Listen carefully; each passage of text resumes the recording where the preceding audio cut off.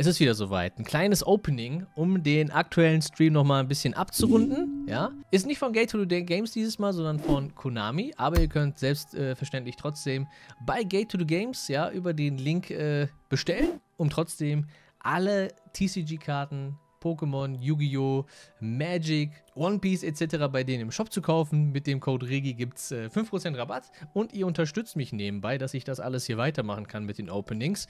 Und ja, würde mich auf jeden Fall sehr supporten. Wenn ihr was holen wollt, dann macht das doch gerne bei Gate to the Games. Die haben aktuell auch richtig coole Aktionen. Ich glaube, Lorcana-Boxen sind aktuell im Angebot. Also falls ihr Lorcana beispielsweise mal was holen wolltet, ist, glaube ich, jetzt gerade tatsächlich ein ganz guter Zeitpunkt dazu. Ich habe von Konami, als ich gesagt habe, ich hätte gerne Bock auf Openings, richtig viel Stuff bekommen. Ich habe den Stream-Chat gerade schon gezeigt. Da haben wir uns ausgesucht, was wir heute aufmachen.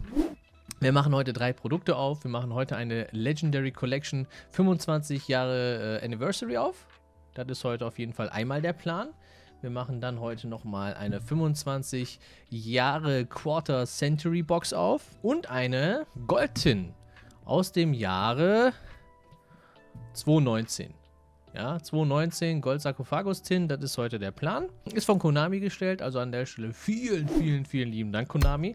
Absolute Ehrenmänner und Frauen, die da vor Ort arbeiten. Schöne Grüße an der Stelle. Vor allen Dingen an die liebe Amalia, die ganz spontan gesagt hat, yo, kein Problem, ich stell dir mal eben was zusammen und dann viel Spaß beim Öffnen.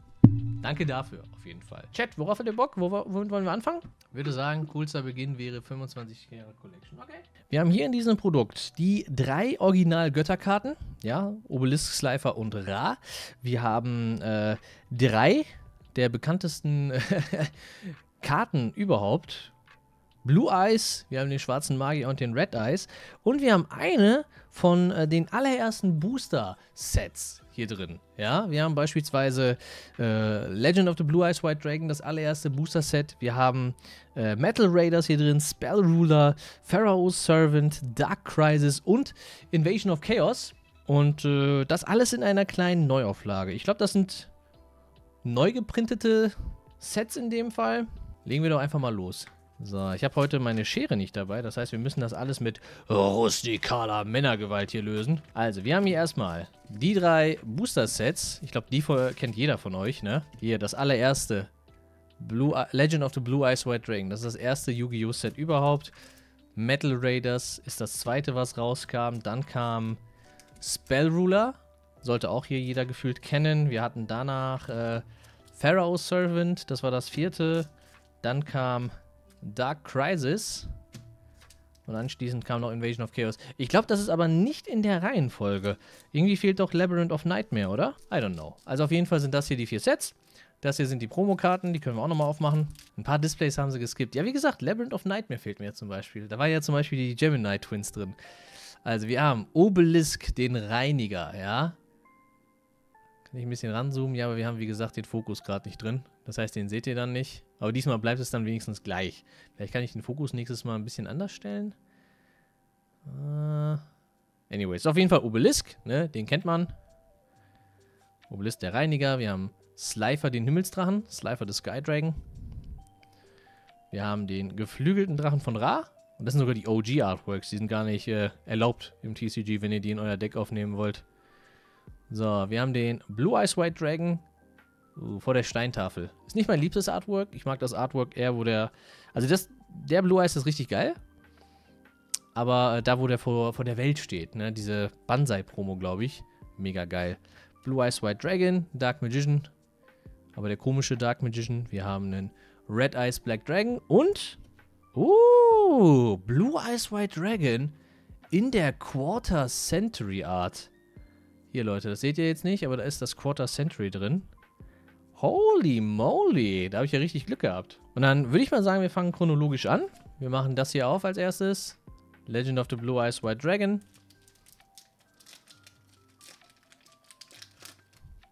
Ich wusste gar nicht, dass da eine von denen drin ist.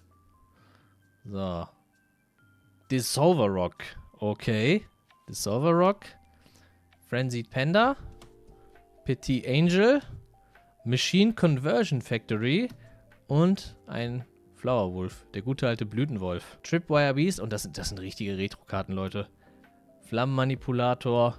Hinotama Soul und Wasteland. Also wenn ihr die Karten nicht kennt, da habt ihr, glaube ich, Yu-Gi-Oh! Komplett verpennt. Ist das eigentlich ein Reprint-Set? Ja, das ist ein Reprint-Set, ne? Machen wir weiter mit Metal Raider.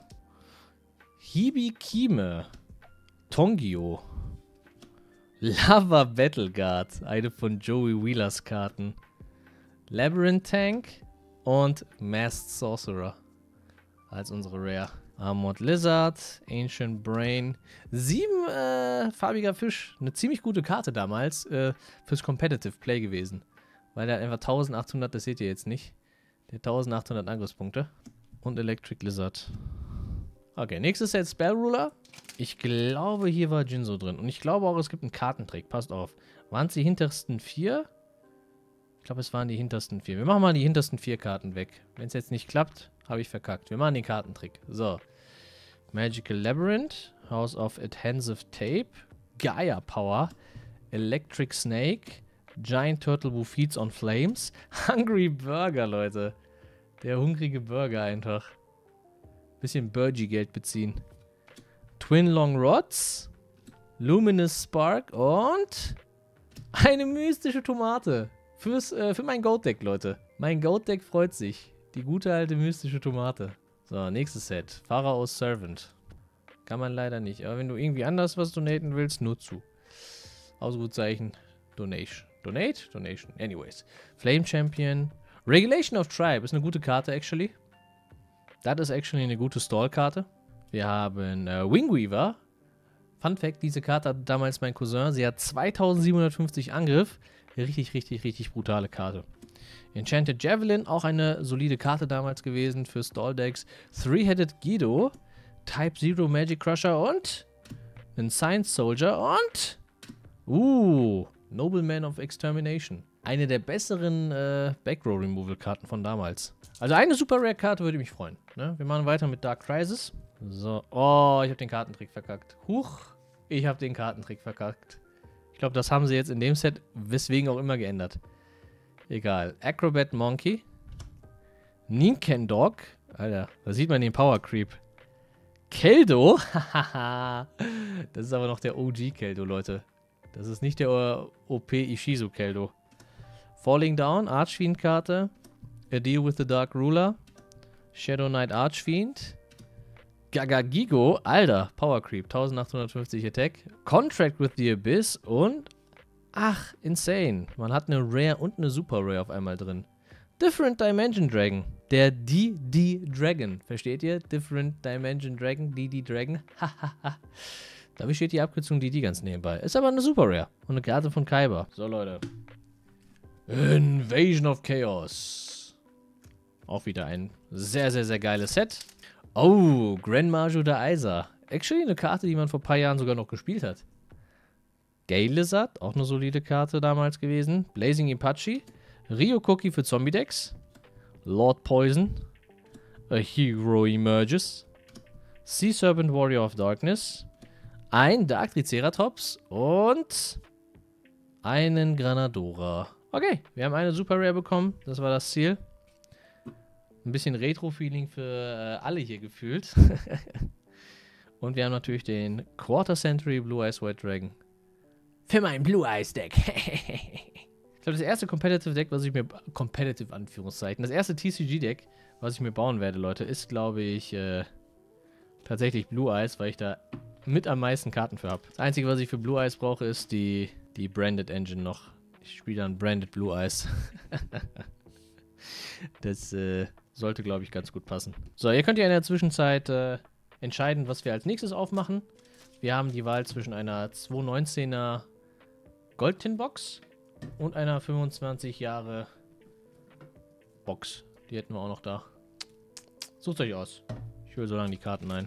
25 Jahre, sagt Paso. Okay. Ja, wie gesagt, das sind jetzt Produkte, die ich von Konami direkt bekommen habe. Für Content, für Openings. Es macht Spaß. Es macht sehr, sehr viel Spaß. Scheint ja auch ganz okay anzukommen, würde ich sagen. Weil ich habe ja, wie gesagt, auch vor, die Karten auch zu sammeln. Von daher nehme ich jede Retro-Karte mit Kusshand an. So, die räume ich dann gleich weg, die Commons und Rares. Dann machen wir als nächstes die 25th Anniversary Box auf. Da weiß ich selber, um ehrlich zu sein, gar nicht, was da drin ist, so richtig. Gucken wir mal rein. Da drin. Es ist Zeit für ein Duell und Zeit, 25 Jahre Duellgeschichte zu feiern. Diese besondere Dueling Heroes Tin Box versammelt die berühmtesten Monster der Vergangenheit als Quarter Century Secret Rare Karten. Außerdem erhält sie extra große Megapacks mit einigen der beliebtesten Karten aus den letzten Booster Sets.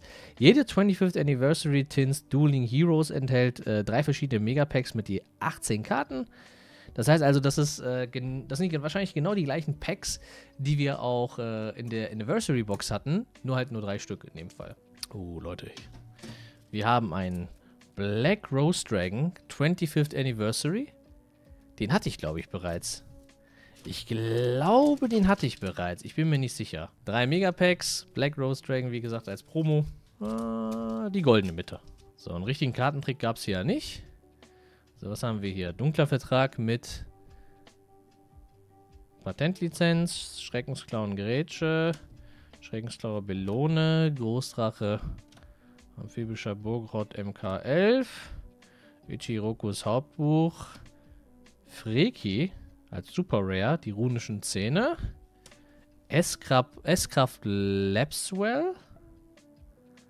Sie kämen nur bei mir S. Ja, ich habe halt den Autofokus aus. Ist halt eine Webcam. Libroband Geek, Junge. Labyrinth. Oh, nice. Weltmeerdrache Celantis. Geri. Die runischen Zähne. Sternlichtmedaillon. Rexfracht. Söldner. Dunell. Und Terror des Oberholzes, lol. Das ist einfach ein Duel links in der UR, die letztens aus einer Selection Box rausgekommen ist. Eine ziemlich solide tatsächlich. Also ich glaube, das Beste, was wir bekommen haben, ist wahrscheinlich Labyrinth. Für Labyrinth-Decks, die Field Spell. So, machen wir die zweite auf. Das Link 4 Monster ist lustig, kann man Soft Reset once per turn. Das hier, ne? Das habe ich auch beim letzten Mal schon mal gehabt. So, Ice Shade Erosion, Exit kombinieren, lustige Melfies, Propagandek, der Name, Mann. Brillante Rose, Tyrion Ungleicher, Tyrion Bulle, Schreckensklaue Ankunft, runische frostige Flüche und Ritus von Aramesir. Oh, und abgeheuerlich Magnamhut. Den hatte ich schon mal. Ist der nicht auf 1 mittlerweile? Ich glaube, der war mittlerweile auf 1. Egal. Dann habe ich den zumindest für den Fall der Fälle schon mal. Falls er mal von der Liste runterkommt. Number 2. Libromant Agent. Ice Shade Erosion. Libromanten Einmischung. Libromanten Firestarter. Melfi Pinny. Doomsbroker. Freki nochmal. Der zweite Freki. Simorg. Vogel der Perfektion. Buntäugiger Pendelgrafdrache. Wasserverzauberin des Tempels, passend zum Ritus von Aramesir. Yo, not bad. Abgeheuerlich Lubellion, alles klar, ist glaube ich mein erster. Und nochmal der abgeheuerliche Albalos. Oh nice, aber also Lubellion ist cool. Die sind ziemlich dope. Die hatte ich tatsächlich noch. Ich glaube, die hatte ich beide auch noch gar nicht. Kann man bestimmt auch in Bestial Blue Eyes spielen. Ach, bestimmt. Aber das war die Tinbox, Leute. 3 Packs und das waren 3 spielstarke Karten. Beziehungsweise waren ein paar spielstarke Karten drin. Auch einige, die mir gefehlt haben. So, dann haben wir noch eine Gold-Tin. Von 2019. Da. Die wir auf jeden Fall auch nochmal aufmachen können. So. Eine wunderschöne Gold-Tin, Leute. Wir haben 3 Megapacks. Wir haben ein paar Promos. Ich weiß gar nicht, was da drin sein kann. Da ist dasselbe drin, oder? Nee, das sind ältere Karten. Da ist noch was ganz anderes drin. Neo Kaisergleiter. Blauäugiger alternativer ultimativer Drache. The fuck? Nibiru, das Urwesen. Raigeki und Slifer. Nibiru ist big. Ich glaube, das ist mein erster Nibiru, Leute. Ich glaube, das ist mein erster Nibiru. So, Promethorn. Verderbnis des Weltvermächtnisses. Crusader Leonis. Erwachen des Weltenvermächtnisses, einsames Toxinschwert, Kristallkonklave, witziger Hexenlehrling, Crusadia Draco, Donnerdrachen Duo, lol, Crusadia Maximus, Und Grafik das Übernatürliche, Dino Wrestler, Himmelsjäger, Crusadia Sparta. Okay, da sind Crusadia-Karten drin. War das 2019 so big? Crusadia? Crazy. Trance-Vertrauter. Trickstar Lichtarena. Hast du als Kind auch Yu-Gi-Oh! Forbidden Memories für die PS1 gezockt? Ich habe das Spiel sogar Let's Played. Kristallmeister, Goki Ringtrainer, Blickduell. Okay. Triple D, Super Untergangskönig Lila Armageddon, Albtraumritter Greif und, oh, Red Reboot als Secret Rare. Schick. Red Reboot ist cool. Habe ich schon ein paar Mal, aber noch nicht als Secret Rare, glaube ich. Donnerdrachen Matrix. Und unser letztes Pack für heute, Guys. Letztes Päckchen. FA Überhitzung. Sicherungsoperatorin, Schildnutzer, Signet Ritual, Trickster Bouquet, Goki Moonsault, Cybers Magier, Mantra Wichtel, Himmelsjäger Witwenanker. Okay, Widow Anchor ist cool. Widow Anchor ist nice. Und noch ein Crusadia Maximus. Noch ein Crusadia Maximus. Vampir, Großsalamander. Okay. Also, mein Crusadia-Deck läuft, Chat. Mein Crusadia-Deck läuft. Also, insgesamt Maximus, Widow Anchor, Red Reboot und nochmal Maximus hier oben mit einem Donnerdrache-Duo und nochmal ein Draco. Ja, kann ich jetzt nichts zu sagen. Sind halt viele ältere Karten. Und selbstverständlich ein Nibiru, über den ich mich sehr gefreut habe. Ja, insgesamt denke ich mal wieder eine nette Ausbeute. Ich freue mich vor allen Dingen über die 25th Anniversary Tin. Da freue ich mich drüber. Auch, dass da der hier drin war. Ich glaube, das ist ein Zeichen. Konami will mir sagen, bleib bei Blue Eyes, mein Freund. Bleib bei Blue Eyes, wollen die mir sagen. Auf jeden Fall, Leute. Das war das heutige Opening. Vielen lieben Dank fürs Zugucken. Nochmal an der Stelle Shoutouts an Gate to the Games. Falls ihr, wie gesagt, auch nochmal Karten bestellen wollt, macht das doch gerne über Gate to the Games. Benutzt den Code REGI für 5% Rabatt. Gilt dann für sämtliche Produkte. Ist kombinierbar auf Sachen, die ohnehin gerade reduziert sind. Und ihr unterstützt mich dabei nebenbei. Vielen lieben Dank, falls ihr das gemacht habt, was auch immer noch machen werdet. Freut mich sehr. Ja, das war's für heute. Beim nächsten Mal geht's weiter. Stay tuned.